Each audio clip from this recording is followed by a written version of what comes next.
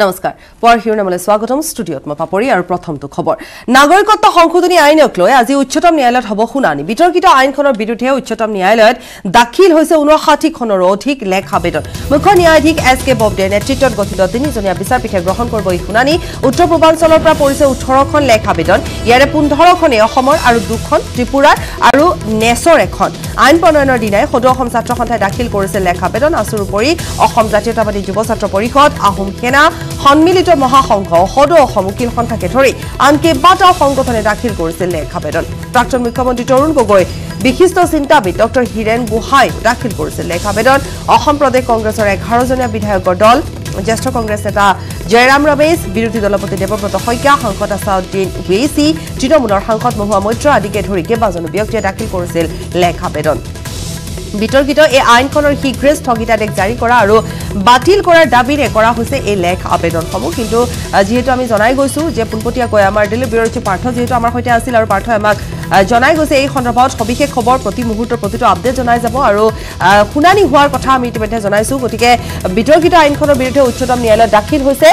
59 খনৰো অধিক লেখ আবেদন পাৰ্থ আছে আমাৰ সৈতে পুনপটীয়াকৈ সংযুক্ত হৈ গতিকে পাৰ্থ আমাক আৰু অধিক জনাব এই ক্ষেত্ৰত পাৰ্থ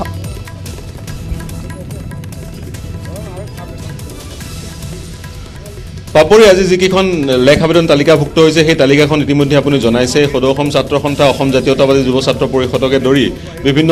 সংগঠনৰ ব্যক্তি বিশেষে লেখ আবেদন দাখিল কৰিছে আৰু আজি শুনানি আজি প্ৰথমটো শুনানি দেশৰ মুখ্য ন্যায়াধীশ এছ.এ. ববডেৰে গঠিত তিনিজনীয়া বিচাৰপীঠে শুনানি গ্ৰহণ কৰিব আন দুজন ন্যায়াধীশ হৈছে ন্যায়াধীশ সূৰ্যকান্ত আৰু নাৰ্জিছ গাৱাই এই তিনিজন বিচাৰপীঠৰে গঠিত তিনিজনীয়া বিচাৰপীঠে গ্ৰহণ কৰিব শুনানি আইটেম নম্বৰ 38 গতিকে 10:30 বজাৰ পৰা শুনানি আৰম্ভ হ'ব 1 নম্বৰ আইটেমৰ গতিকে আমি আশা কৰিছো যেহেতু আজি মিছলেনিয়াছ ডে গতিকে আমি আশা কৰিছো 11 পৰা 12 বজাৰ ভিতৰত নাগৰিকত্ব আইন সম্বন্ধীয় যি গোচৰৰ শুনানি সেই শুনানি আৰম্ভ হ'ব পাৰে ইতিমধ্যে মই বিগত বুলেটিনসমূহতো জনাইছিলোঁ কংগ্ৰেছৰ সৰ্বমুঠ 4খন লেখ আবেদন কংগ্ৰেছৰ পৰা দাখিল হৈছে আৰু অসম প্ৰদেশ কংগ্ৰেছ কমিটিৰ পৰা যিখন লেখ আবেদন দাখিল হৈছে তাত এটা বৰ গুৰুত্বপূৰ্ণ তেওঁলোকে তথ্য সন্নিৱিষ্ট কৰিছে নাগৰিকত্ব সংশোধনী বিধেয়ক বা তাৰ পৰৱৰ্তী সময়ত নাগৰিকত্ব সংশোধনী আইন যেতিয়া প্ৰস্তুত হৈছিলে বা প্ৰণয়ন হৈছিলে সেই আইনখনত কিন্তু ধৰ্মীয় অত্যাচাৰৰ কথাটো কতো উল্লেখ নাই আইনখনত যি অবৈধ বিদেশীৰ সংজ্ঞা উল্লেখ আছে সেই অবৈধ বিদেশীৰ সংজ্ঞাত কিন্তু ধৰ্মীয় অত্যাচাৰৰ কথাটো কতো উল্লেখ নাই আৰু এই কথা ইতিমধ্যে কালি সুপ্ৰিম কোৰ্টৰ জ্যেষ্ঠ অধিবক্তা ৰাজা চেটাৰ্জীয়েও এই কথা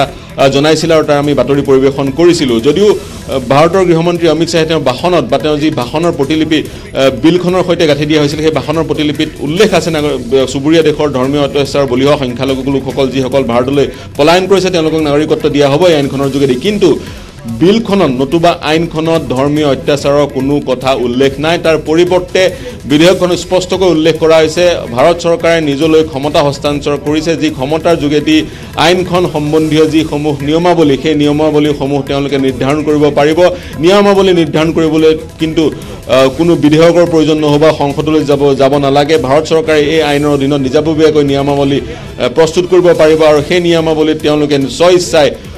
ধৰ্মীয় অত্যাচাৰৰ কথাটো সন্নিৱিষ্ট কৰিবও পাৰিব আঁতৰাবও পাৰিব গতিকে এনে পৰিপ্ৰেক্ষিতত ধৰ্মীয় অত্যাচাৰৰ কথাটো আইনখনত সন্নিৱিষ্ট নোহোৱাটো অতি গুৰুত্বপূৰ্ণ কথা এই কথাটো বহুকেইজন অকল অসম প্ৰদেশ কংগ্ৰেছ কমিটিয়ে নহয় বহুকেইজন আবেদনকাৰীয়ে লেখ আবেদন জমা কৰোঁতে লেখ আবেদনৰ যি প্ৰতিলিপি বা যি খচৰা সেই খচৰাত এই কথা উল্লেখ কৰিছে গতিকে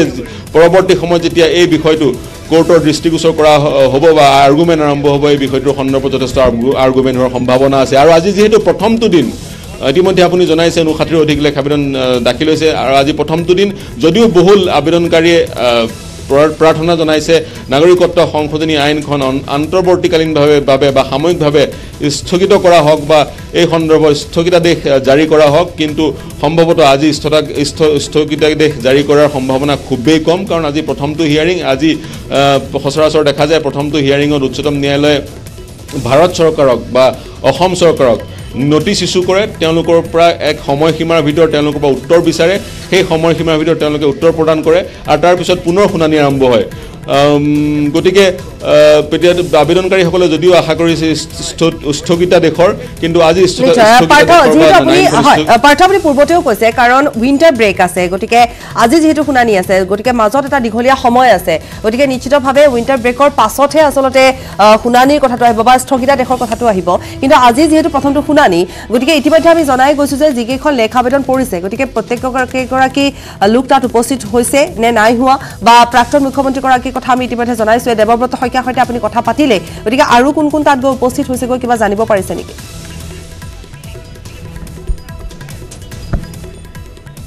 হয় আবেদনকাৰী বহুকেইজনী ইয়াত উপস্থিত হৈছে ইতিমধ্যে আমি কিছু সময়ৰ আগতে পলাশ চাংমাইৰ বক্তব্য সংগ্ৰহ কৰিছিলোঁ পোনপটীয়া সম্প্ৰচাৰ তেওঁৰ বক্তব্য আমি নিউজ18 দৰ্শকক দেখুৱাইছিলোঁ বিৰোধী দলৰ দলপতি দেৱব্ৰত শইকীয়া কংগ্ৰেছ বিধায়ক ৰূপজ্যোতি কুৰ্মীৰো আমি যি মন্তব্য পোনপটীয়া সম্প্ৰচাৰত দেখুৱাইছিলোঁ আপুনি তৰুণ গগৈ প্ৰসংগটো উল্লেখ কৰিছে হয় তৰুণ গগৈ অসমত ঘোষণা কৰিছে তেওঁ আজি অধিবক্তা হিচাপে উচ্চতম ন্যায়ালয়ত প্ৰৱেশ কৰিব অধিবক্তাৰ পোছাকত উচ্চতম ন্যায়ালয়ত প্ৰৱেশ কৰিব আৰু তেওঁ এই সন্দৰ্ভত আজি যুক্তি তৰ্ক আগবঢ়াব উচ্চতম ন্যায়ালয়ৰ মুখ্য ন্যায়াধীশৰ বিচাৰপীঠৰ সন্মুখত কিন্তু আজি যিহেতু প্ৰথমটো দিন 60জন আবেদনকাৰী প্ৰতিজন আবেদনকাৰীৰে অতি কমেও এজন অধিবক্তা থাকিব আৰু অন্যান্য পেটিশনৰ সকলো কোৰ্টৰ কক্ষত থাকিব গতিকে আজি প্ৰাক্তন মুখ্যমন্ত্ৰী তৰুণ গগৈ এই সন্দৰ্ভত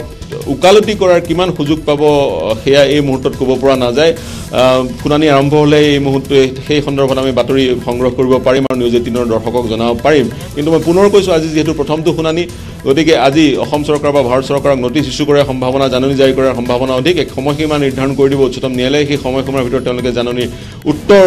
দিব লাগিব সেয়া তাৰে সম্ভাৱনা অধিক কিন্তু এটা কথা ক'ব লাগিব প্ৰক্ৰিয়া আৰম্ভ হ'ল এক দীঘলীয়া প্ৰক্ৰিয়া হ'ব কিন্তু সকলো আবেদনকাৰী যদিও স্থগিতাদেশ বিচাৰিছে কিন্তু আজি স্থগিত কৰাৰ আদেশ দিবনে নাই সেয়া এই মুহূৰ্তত ক'ব পৰা নাযায় আমি শুনানিৰ কাৰণে অপেক্ষা কৰিব লাগিব আৰু এটা কথা কৈ থওঁ কালি উচ্চতম ন্যায়ালয়ে কিন্তু যিসমূহ লেখ আবেদন নাগৰিকত্ব আইন সম্বন্ধীয় লেখ আবেদন জমা হৈছে সকলো আবেদন তেওঁলোকে গ্ৰহণ কৰিছে হয় পাৰ্থ আপোনাক ধন্যবাদ জনাইছো ইতিমধ্যে আপুনি জনাইছে যে দীঘলীয়া পৰিক্ৰমা আৰু পূৰ্বতে আচলতে পাৰ্থ এই সন্দৰ্ভত যেতিয়াই আমি নাগৰিকত্ব সংশোধনী বিধেয়ক হৈ থকাৰ সময়তে বা বিধেয়ক হোৱাৰ পূৰ্বতে যি সময়ত আচলতে এই ক্ষেত্ৰত এই প্ৰসংগ উত্থাপন হৈছিল তেতিয়া আমি এই ক্ষেত্ৰত কথা পাতিছিলোঁ যে এয়া হয়তো এটা সময়ত ওলমি পৰিব বা এক দীঘলীয়া পৰিক্ৰমা হ'ব স্থগিতাদেশৰ বাবে গতিকে সেই সকলোবোৰ দিশ এতিয়া দেখিবলৈ পোৱা গৈছে আমি পৰৱৰ্তী সময়ত পুনৰ আপোনাৰ সৈতে সংযুক্ত হয় আৰু অধিক খবৰ আমি আপোনাৰ পৰা লাভ কৰিম ধন্যবাদ অনেক ব্ৰেকিং নিউজ আজি কেন্দ্ৰীয় গৃহমন্ত্ৰী অমিত